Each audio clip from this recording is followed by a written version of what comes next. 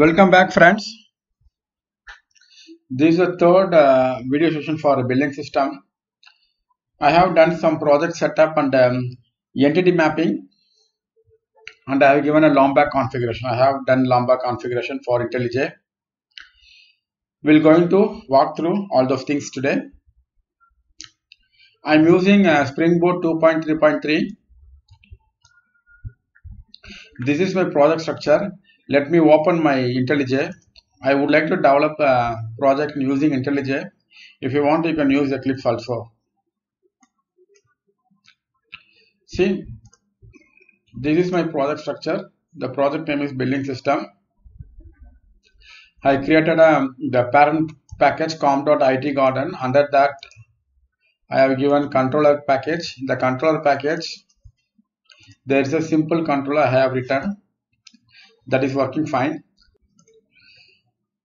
This is my entity package. The entity package I have created all entity object. All entity object, whatever table I have created, for those table I have created an entity object. For example, address. See here, this is the column for my database table. This is the column for my database table. This is the attribute for my entity object. These are the attribute for my entity object. If you look at here, I am using here add data annotation. If you use this add data annotation, I don't have to generate getter and setter method. This add data annotation part of Lombok library. If you want to use this annotation, we need to add one artifact called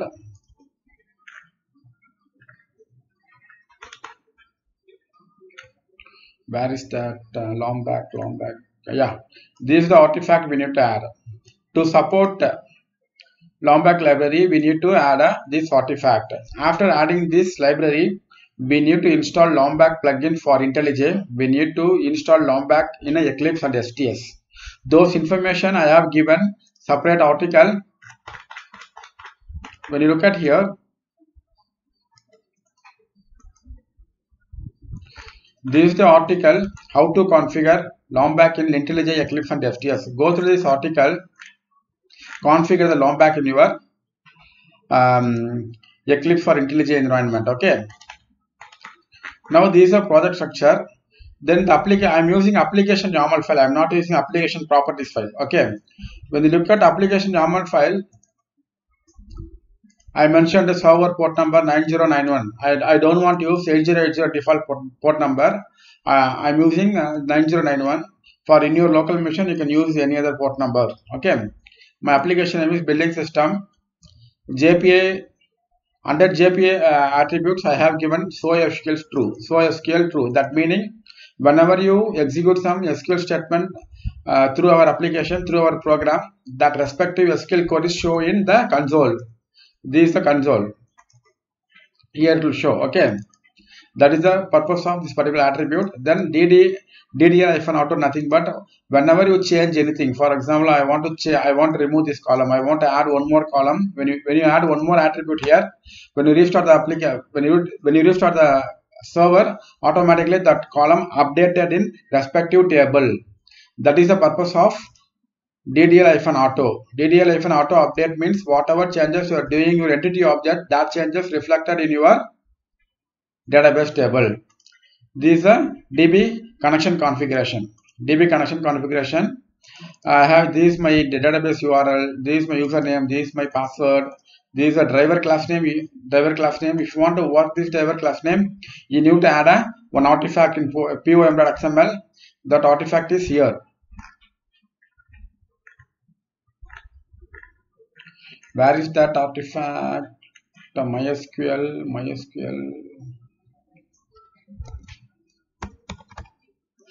This is the artifact you need to use. Okay.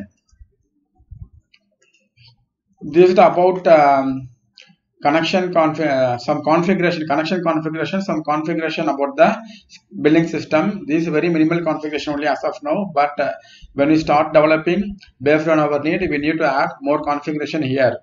This is a logging configuration. This is only dummy only. Okay, I will going to add proper logging configuration soon. Then what else? Okay, now go back to the database.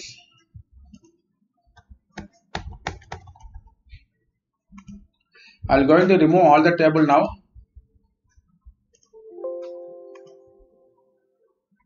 Okay, now I have removed. If you want to configure database in your local machine, open a workbench, create a one database called billing. Okay. After creating the billing, don't create any tables. Set up this project. Then start the application. Once you start the application, whatever entity object available here, for those entity object automatically table created by our Spring Boot application. The reason is I have given here DDL-auto update. That is the reason it will create all the table equivalent to our entity object. That is the magic of JPA. I removed all the table now. I stop the application. Now I am going to start my application now. You can start from here as well as go to building system application. This is my main class. From here you can start the application. Run. Look at the log closely now.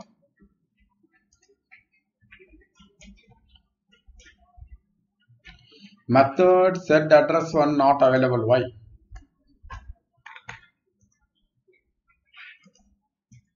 What is this class?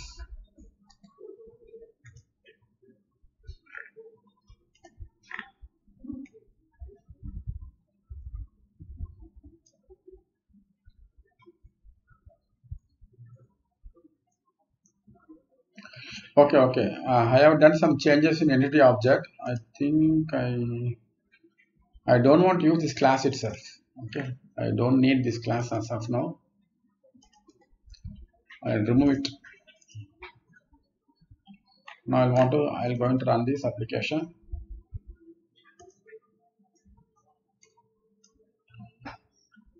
Now application starting. See, application started at 9091. When you look at here, tables are getting created. All tables are created successfully. Application running under 9091. If you go to database, as of now there is no table. If you refresh it, all table will come here automatically. Okay, so you don't have to create any table manually. Once we set up properly our entity object,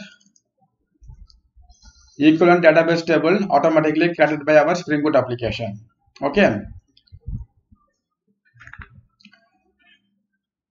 Now this entity object, I am not creating any setter getter method. Okay, for that I installed Lombok plugin in my IntelliJ. Okay, for that go to file and settings. There is a plugins. The plugins, search Lombok. It will come here. Now this button is disabled because it's already installed. It says installed. Already I installed plugin in my IntelliJ, so it's disabled. Once installed, you have to restart the IntelliJ. Then Lombok will work perfectly. Okay, you don't have to generate a setter getter method manually. Okay, please read this article. Okay, please read this article to set up Eclipse. To set up Lombok in Eclipse. Configuring Lombok in Eclipse is not as straightforward as in IntelliJ. IntelliJ is very easy. We have to install the plugin, we have to restart the IntelliJ, then it will work automatically. But Eclipse is not like that. We have to follow some steps to configure the Lombok. That information I have given very clearly here. Please follow this. Complete your Lombok setup in your Eclipse. When you notice the all entity object, these objects are extracted from base object. When you go to base object, here I defined 4 attributes: ID, deleted, date created, and date modified. These 4 attributes common for all the entity object. That is the reason I created a one parent class. In that parent class, I defined all these properties. Now my all entity object extend from this base class, so that this attribute available for all my child object. Okay. Now I want to map this column. I want to map this column all my child object. If you want to do that, we need to use at mapped superclass. If you use at mapped superclass, this particular column automatically mapped with its respective entity object. For example, employee table having a 3 column. This 3 column mapped to respective column of employee table. Now I want to map this column to in my employee table. That is not possible without this annotation. We have to define this annotation to map this column its child object. Okay, that's the reason I'm using this particular annotation at mapped superclass. Okay.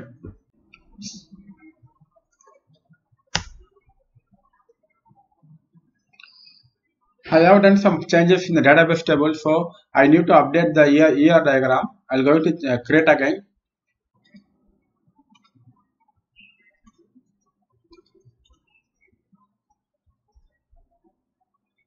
Go to database, reverse engineering.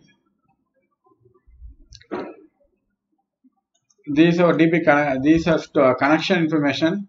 This is the host name, this is a port number, this is the username. Give a password. Then next, you don't have to give a password, it's already remembered. Otherwise, you need to give a password. Here, my password is already remembered, stored in wallet. That's the reason I'm not giving any password here. Just I'm giving username. Then click next. Next, I want to generate ER diagram for billing database. Next, execute. Next, finish. I want to save this here ER diagram as a PNG file. Export as a PNG.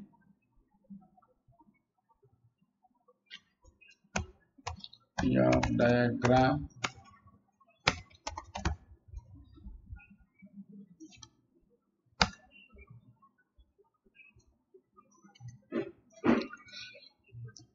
I have committed all the files. You can go to my repository. I have created a new repository.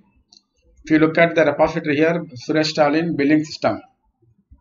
Here I can see, you can see 2 repository, IT Garden, billing system. IT Garden contains only the examples. Billing system is a project which we are developing now. Inside that repository, I have committed all the files. See here, I will commit all the files. I will going to commit the ER diagram to now. Some people are asking the ER diagram. I will going to commit as part of this source code. In the billing system root directory, I will create a one folder called document doc. In the doc folder, I will going to commit. Okay. Controller entity, all entity objects are committed. DTO I will explain about the DTO later. Have not worked on anything about the DTO, just created some classes. I will go and explain later. Okay. Then please read this article in the medium.com. If you don't have access in medium.com, go to my site called pinepad.in.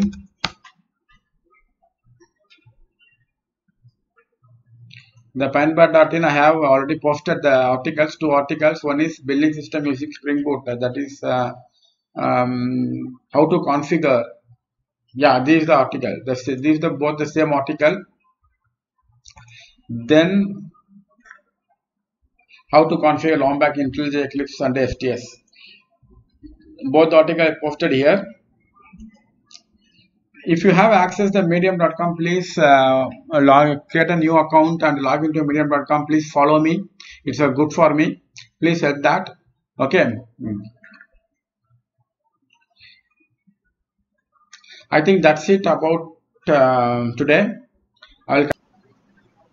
If you are struggling to set up this project in your local machine, please let me know. Definitely, I will help you out. Apart from that, if you whatever resource you need, for example, the same YouTube information I have shared in medium.com, I have shared in pinepad.in. Those links I have given in YouTube description section itself. Then I have shared that repository link also. Please take it from there. Until then, bye bye from Suresh. Still not subscribe this channel? Please subscribe it. Share this video to your friend circle. Click bell icon for regular updates.